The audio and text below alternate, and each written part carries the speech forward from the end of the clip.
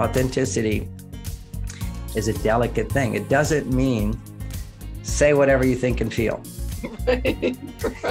You're not really on a job interview, but if you were on a job interview, you don't just say everything you think and feel. You put your best foot forward. Okay. So you're getting to know someone. You want to put your best foot forward.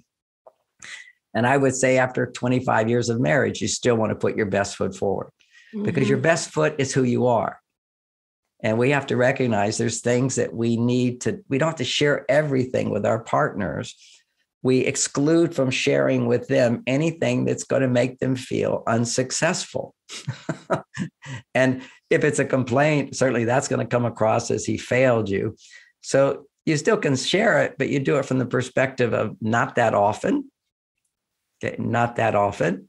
And give it a few days to think about it. It's going to cost. Okay. It's like how many rewards does he get versus how many complaints does he get to feel successful?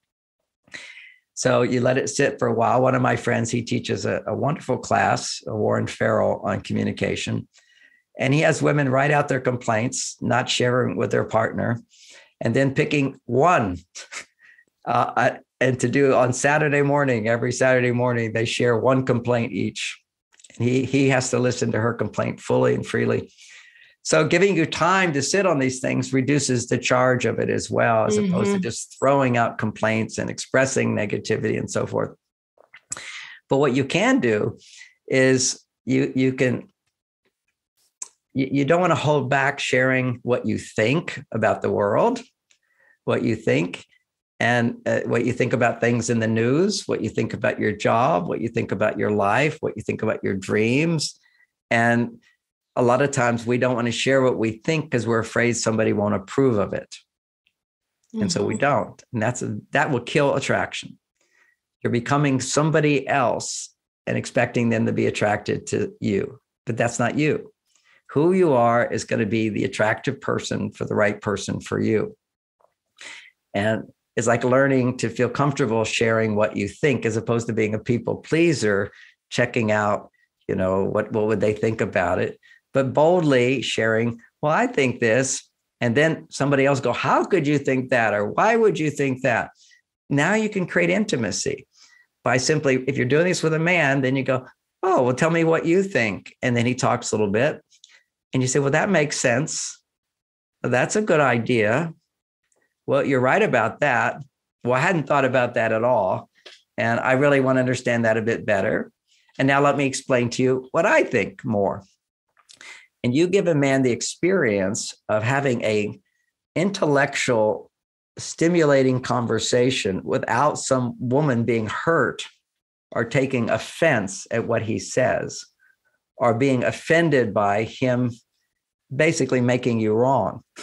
This is like, you want to develop your conversation skills so that you can have different points of view. It makes you so attractive without being at war.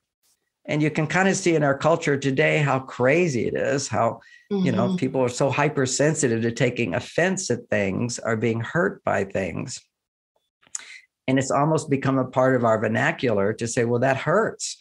It's a go-to place of that hurts. What happens is our self-esteem is so low that we demand perfection from others. We take offense at things. And, to take offense is to offend.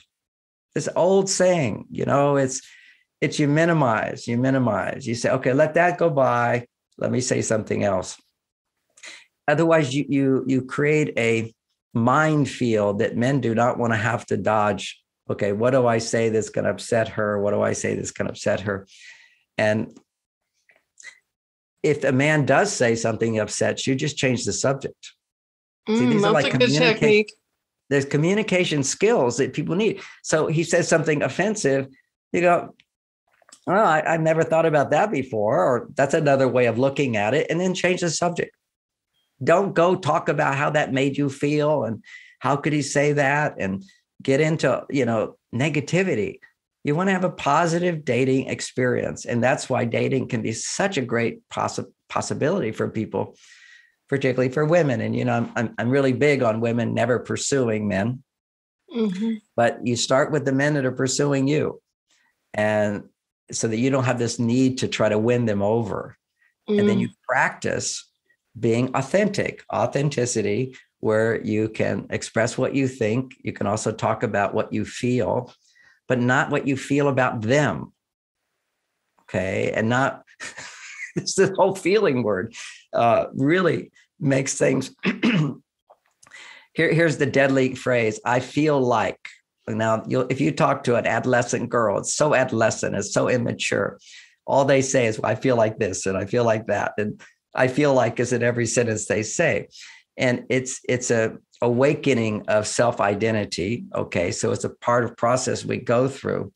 But it's non-logical. Okay. So you want to have a logical conversation. If you're going to talk about your feelings, then your feelings are not, I feel like, I feel that. Okay. That's okay. Or I feel frustrated. Now, to me, the best language of feelings with a man is if you say, I feel like there's so much traffic, or I feel like we're not connecting enough, or I feel like you're too busy for me, that's just huge amount of dump. Okay. But you could say, instead, you can make it clean and crisp. And it's not a big deal, but I feel frustrated because I'm not spending time enough with you. I love being with you. Or I was so disappointed the other day because I thought you were in a call. And it's not a big deal, but I just wanted you to know how much I enjoy being with you. See, you bring a little emotion into it.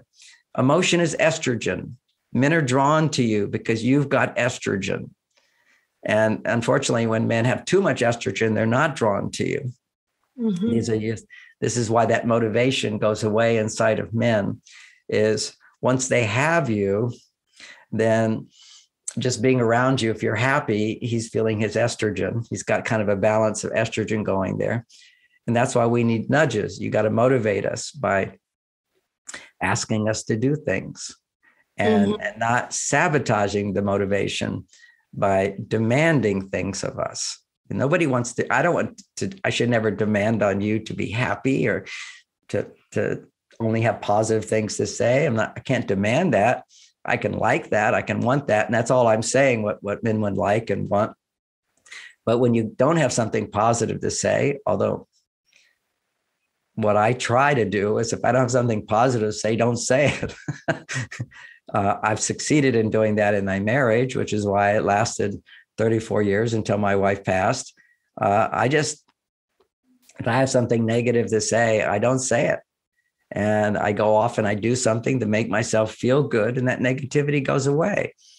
And then there's the practicalities of you've got to make decisions together. You disagree on things. There's financial decisions, there's children decisions, and all those hot topics. You approach them from the point of view, this is my best friend. This isn't a person. I'm going to try to be really nice and discuss this.